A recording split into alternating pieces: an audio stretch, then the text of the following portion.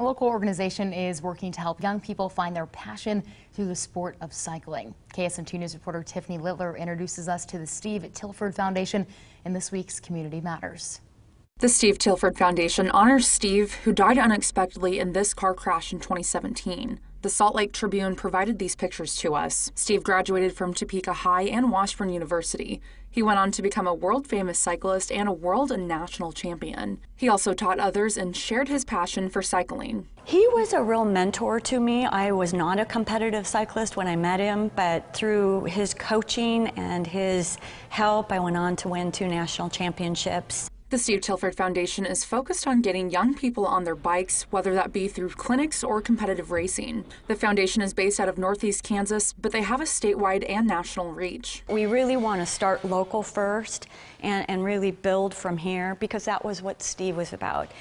He called Topeka his home. Even though he raced all over the world, he always came home here and trained, and he was very committed to this local area and sharing really his passion for cycling, but his passion for excellence and the belief that you can stay local but compete worldwide. Steve Tilford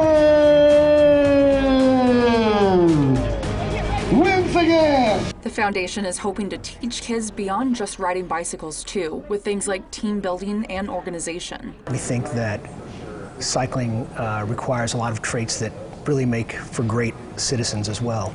Traits like teamwork, dedication, commitment, sacrifice. And these are traits that I think will help kids no matter what they choose to chase in their lives. If you want to learn more about the Steve Tilford Foundation, or if you'd like to donate, we posted a link on our website, ksnt.com. Tiffany Littler, KSNT News.